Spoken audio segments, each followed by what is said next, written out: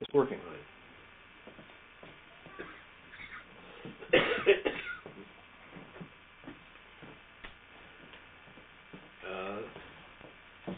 I am Milton Kurian, MD, who is now retired from practice of 60 years, and who has gone through various changes, varying from general practice to military service, and finally to psychiatric service and the practice of psychoanalysis. The latter has occupied about 50 years of my life. What question? What was your occupation, and what were you doing in 1953, March? Oh, yeah. It was around, it was in 1953 that I was involved in my psychoanalytic training, as well as serving as a consultant psychiatrist to the Children's Court of the City of New York. What else? How did you come to know Lee Harvey Oswald? Oh, it was there that I had the occasion to meet Lee Harvey Oswald on the day that I was terminating my relationship with the court. What day was that? What month was that? I remember it as the last Friday in March of '53. What were you doing that day? That day was moving out day for me. I was cleaning out the desk drawers and preparing to vacate the office. It was while I was in the process of doing this that a secretary from outside came in and asked me if I would see a probation officer who was having some problem preparing a report for the court.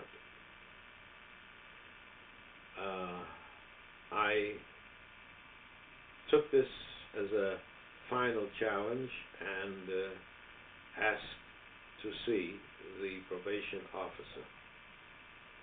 He came in with his material, and after reading the material that he presented to me, I was a bit perplexed as to how to organize a reply, and I told him I would feel more comfortable if I had time to spend with the individual who was involved, with the child who was involved. It would help me to formulate my own independent decisions. What material did he provide to you prior to your seeing Lee Oswald? He provided me with his notes. He provided me with the information that the child was brought to the attention of the court for truancy.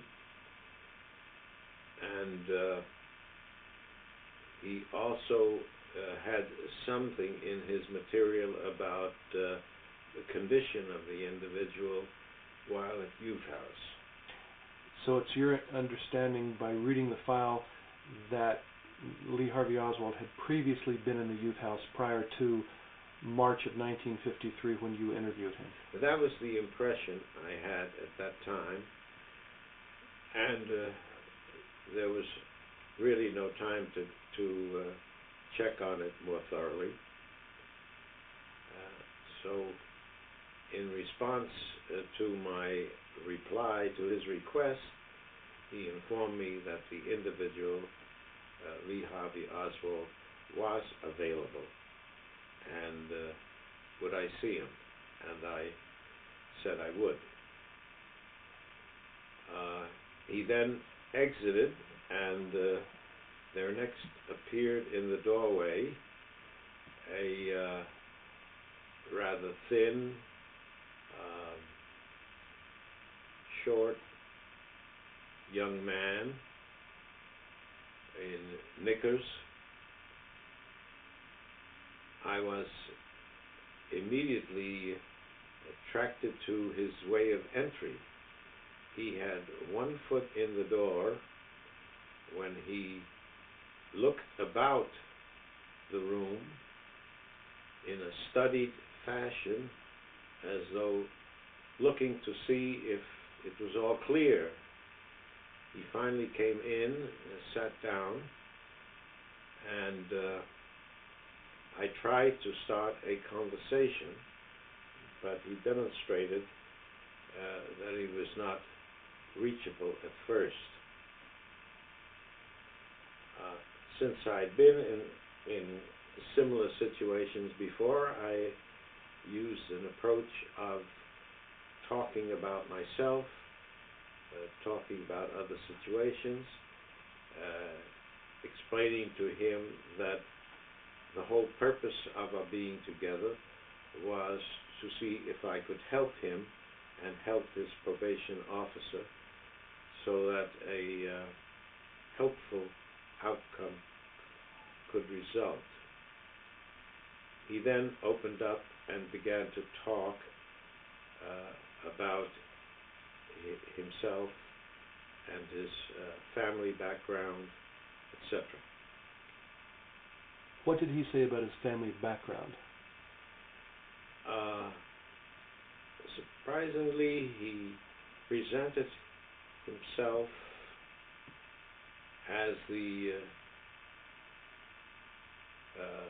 I believe it was the third child, or the youngest son, certainly, of a family that had no father figure. His father had died when he was so small that he couldn't remember him. Were those his words? Hmm? Were those his words? His father died when he was so small he couldn't remember them? It may not have been his exact words, but he gave me the impression that that was what happened, since he had no recollection of a father figure in the house. Did he have stepfathers? He spoke of having several stepfathers. I was informed that his mother had 5 marriages, but spent only about 7 years in a state of marriage. He also spoke of his brothers, who were very antagonistic and who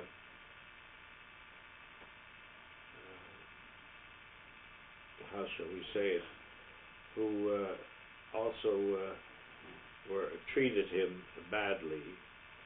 They would infuriate him, and when he charged them in attack, they would simply hold him at arm's distance by grasping his head, and he would flail the air, thus becoming more and more aggravated.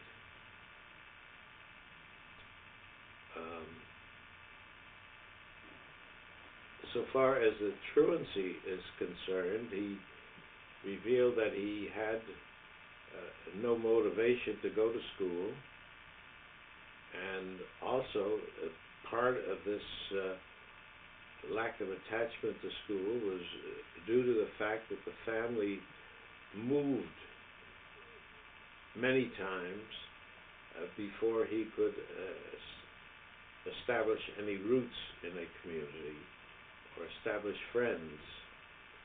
So he lost interest in others, he lost interest in having friends, and spent time by himself. Did he mention any places that he lived? No, we did not go into that, but I